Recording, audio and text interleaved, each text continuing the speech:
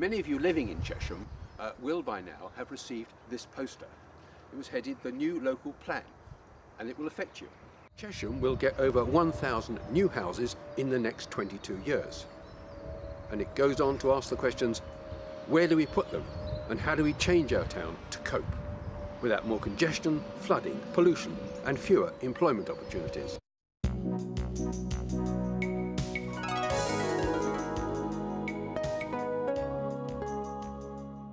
The District Council's given us a unique opportunity and we're taking advantage of it.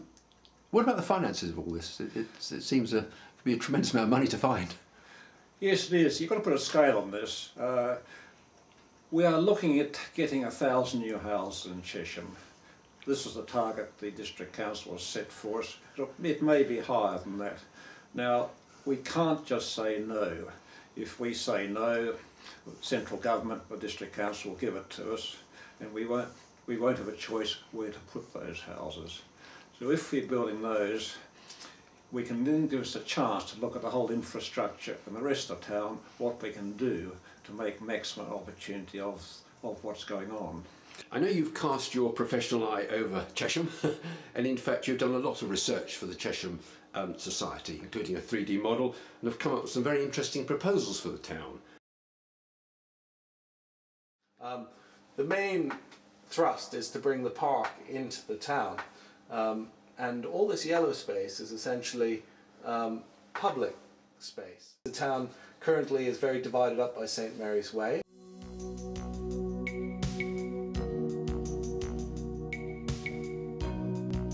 So here St. Mary's Way would be sunk into a tunnel, and the park would come into the town.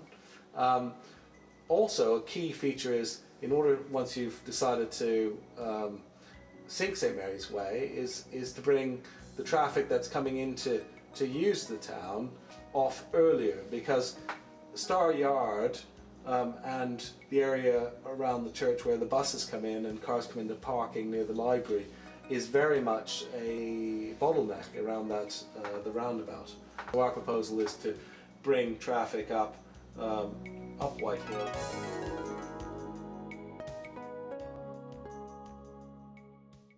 Basically increase the parking offer in the Waitrose car park.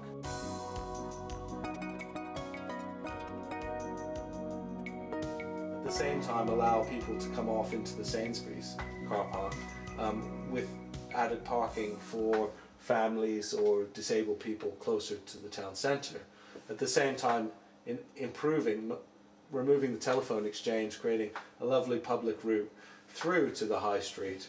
And the key thing is that the proposal uses the nature of the town, which is a water town, to create these lovely water walks. So Scotto's Pond, for example, would no longer have that rigid edge. It would become part of a larger green walks with perhaps pavilions in these green walks, which is a character of Chesham, where you get this relationship between natural green space and a walled area.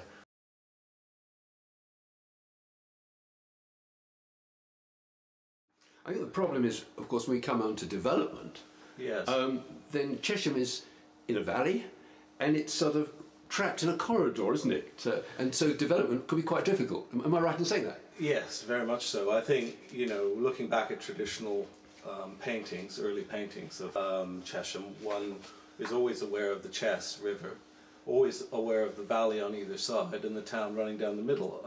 And development has mushroomed out from that tight corridor towards the new town.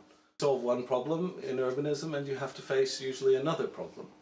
At a certain level, piecemeal development is going to cause unsuspected ramifications, and in a way a lot of the good buildings that have been lost in Chesham have been related to the issue of the valley, the constraints, and how we get people through and deal with growing population.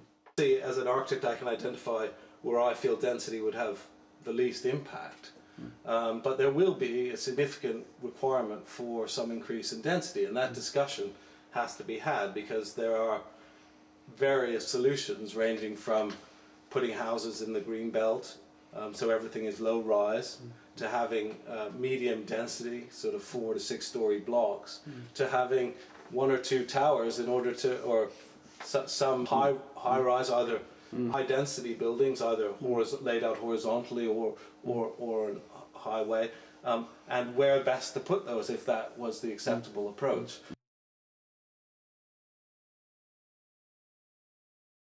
All the buildings of the high street have yards which have real opportunity if you were to allow restaurant, bar, retail at the backs of the building. You could end up with a two-sided high street if they fronted onto a lovely urban space. When things are fronting onto a car park, they become areas just for utility and rubbish. But the spatial dynamics of those, sometimes there's 2 levels. Their interesting shape of the yards because of the historical use as yards.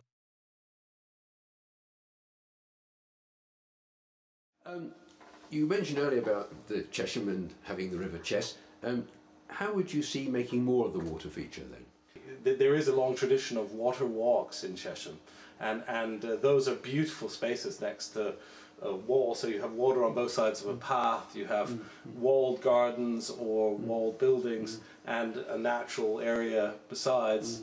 The water goes in and out of those areas, and so I think an introduction of water walks, with fountains? With fountains and green spaces, rills and other water features could be a very powerful unifying feature of the public realm, and bring back the character of the original character of Chesham, but in a manner that it doesn't affect the way that Chesham operates. I like the idea when you made reference to churches should have some space around them, as you see it abroad, rather than be sort of stuffed up against or other properties built and so close to them. Yeah, and I think this brings up a very interesting issue, because if you look at, let's take one example, which is the Star Yard car park. Well, the church that's built up against the Star Yard car park turns its back in a way on the car park because it doesn't have a square in front of it. So basically, it's lovely to have the cloistered areas behind, but it's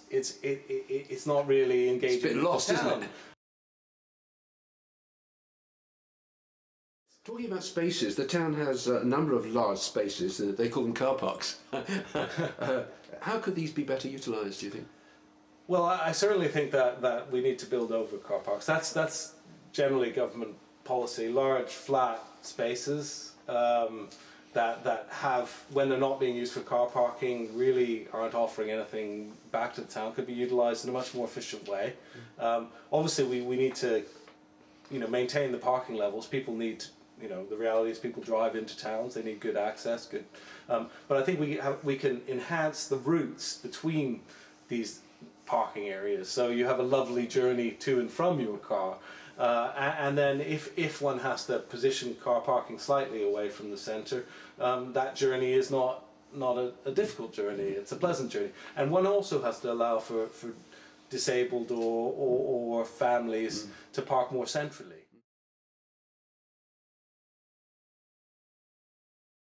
You've made reference on occasions to cultural corners.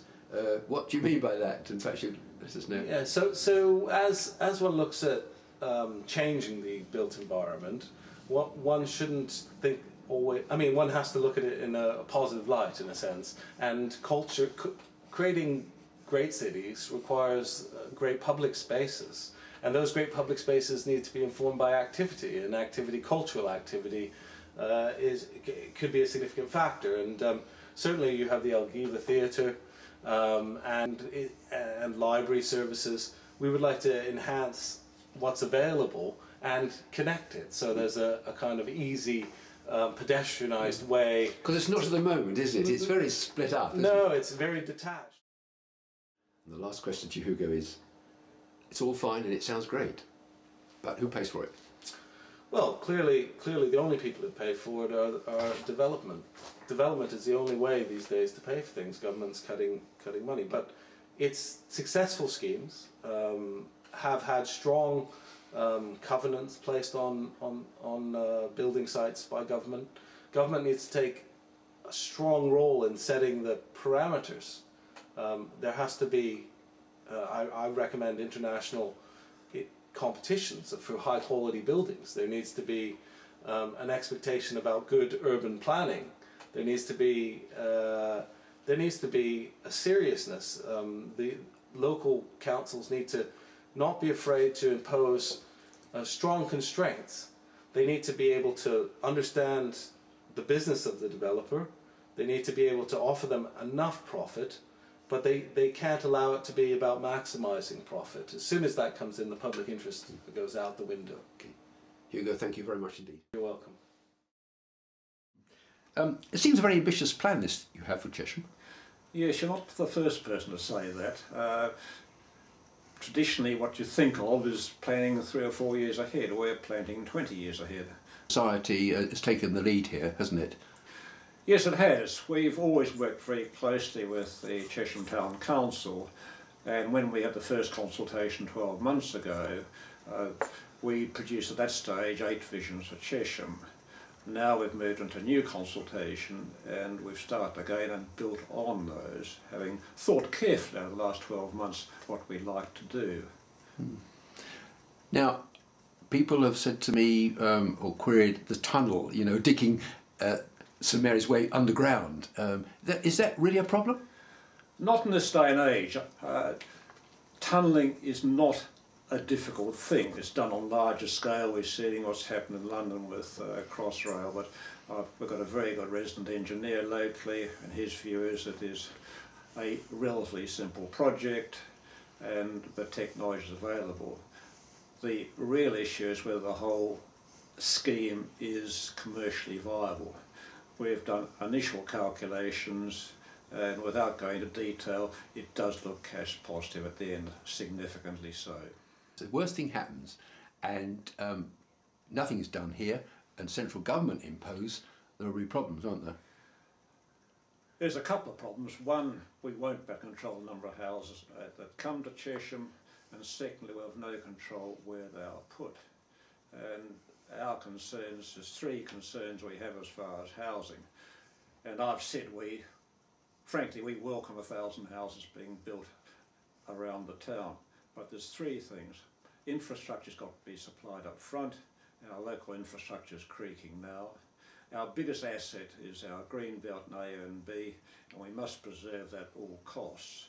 And thirdly, Chesham is very different because it's been an industrial town. We've always had a commercial manufacturing base. And we cannot afford to lose that. We must have jobs for our current people, resident, and our children's children and children. So for people watching this video, the message is to them? This is, I think, a once-in-a-lifetime opportunity. Let's make the best of it. Let's sit down and discuss this together. We present to you what we believe the centre of Chesham could look like. You've seen the model. Now we want to ask you, what do you like, what don't you like, and what would you like to put in that we haven't thought of? Tony, thank you very much indeed.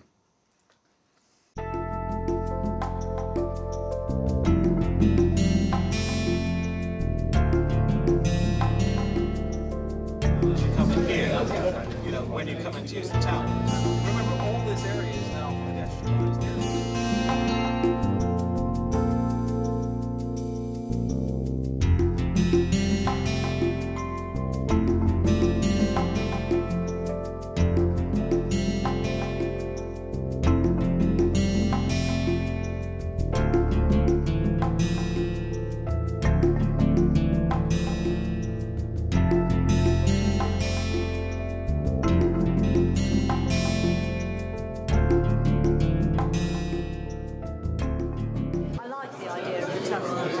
No idea what it would cost or whether they could actually do it, but I like the idea. And filling things across from the park, you know, across Star Yard. Yes. It breaks up that hard line, doesn't it? And yes, it joins together. One of the major problems which hasn't really been addressed today is the extent of the traffic. And I think we've got to come to grips with the fact that we're going to have to build new houses. The price of houses is very, very high. And young people do need to have somewhere to live. It's not affordable at the moment, but at the same time, we can't just go on increasing the number of cars that are on the roads. So I would say, from a personal point of view, that to divorce this from the infrastructure and how people get from A to B is just really unrealistic. I think that Chesham is at a crossroads for its future, and decisions made will have a long-term impact for future generations. And I think it's a microcosm of the country that we are going through massive change socially and economically, and we have to make decisions now to ensure that there is a future for people. So it's been terrific energy, and the turnout's been huge tonight, so it's really encouraging that people feel really deeply about their town, as I do. I think Chesham is a great town, and I want to see it develop and be a place to live. Some great feedback from residents, and obviously the more ideas we can get and feed them back into Chiltern District Council, then the more influence we'll have over what happens with the development of the local plan, which is crucial for the future of the town. It was amazing how many people turned up tonight. It was staggering, actually. It took us a little bit by surprise, but that's always a positive. It's great. Unfortunately, a couple of people couldn't hear at the start, but yeah, you never want to have an empty room, and I think it shows just how passionate everybody is about our town.